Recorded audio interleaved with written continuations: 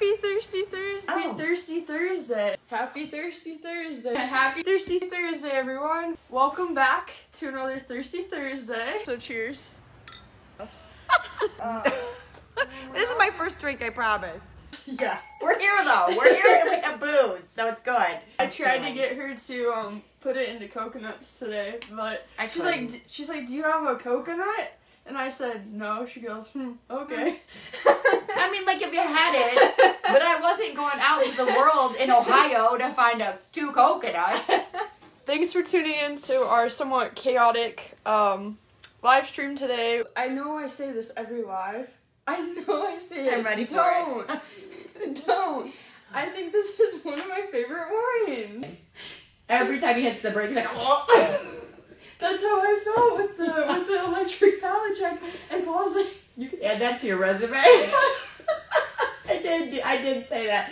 I say little one-liners I don't even think about. Paula said,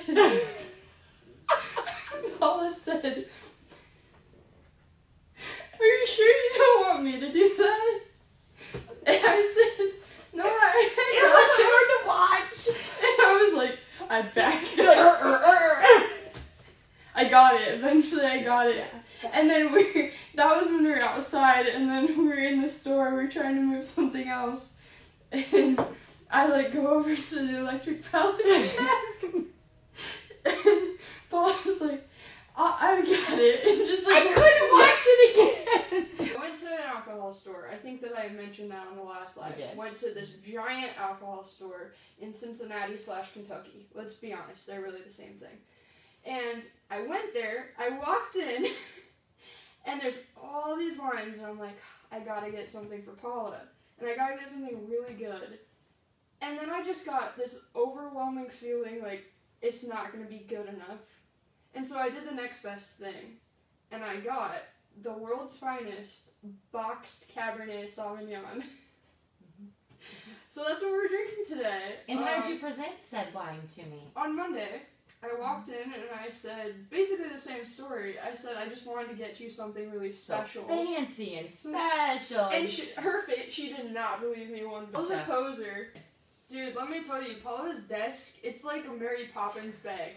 You never know what you're gonna find. And I'm like, it did not even occur to me as like a 16, 17-year-old high school student that I could get in trouble for having alcohol at school. I was just like, my backpack, my sandwich, my banana. Mom was like, Mom, you screwed me. She's like, oh, I didn't know. I thought it was empty. I love you. Seriously, I'd have been like, back up. I'm going to be dealing with this backpack myself. I'm not getting in a sauna live. This beer tastes balanced. Does it taste balanced? You always...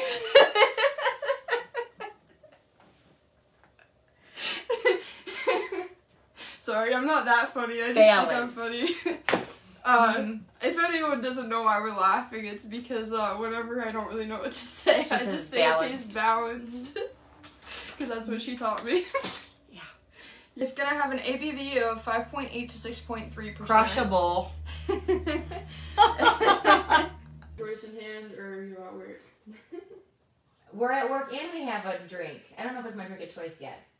How sour is it? I'm scared because I can smell it. It's pretty...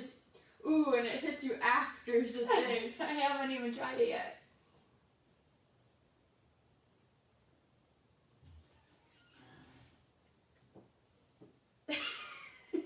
It's sour. It's pretty sour. Literally, like, steps in front of me. She doesn't even ask. She's just like, she isn't even like, do you want me to? She's like, I've got it. I had to, sorry. It all happened. Yeah. Oh my gosh. Now you're making me sweat. You know, people go like, here you go, or you just drink it. So I don't want to say I never had this kind of beer because I have had a few birthdays, so there's a chance. Paula, like, one thing about Paula is she goes hard. Like, she gets an idea, she's like, let's go. And I get this text from her, and she knows that I love the color yellow, right? You know that you've made it in life when you receive a photo from your boss of a yellow toilet. It happened. Today, what day is it, Paula? Oh, it's National Chardonnay Day. Did you almost forget? I I didn't know if I knew the answer. Oh, you don't like pickles? Pickles are poison. Oh, okay, alright, we're walking out. I love pickles. Yeah. Anytime you and I go out, if that happens, I will take all of your pickles. And I will hand you my plate before I even put it down. Dang. Mm-hmm. That's crazy. Like, no pickle juice on my stuff. Didn't have a wallet. I was worried about it. Yeah, so then the story continues in the classic Courtney fashion. It's not over. It's been rambling on for a while, but don't worry. So I, like, 5 days later, I just was like, you know, Paula deserves to know the truth. So I tell her the truth, and she's like, the only thing she's concerned about is, like, where is your wallet?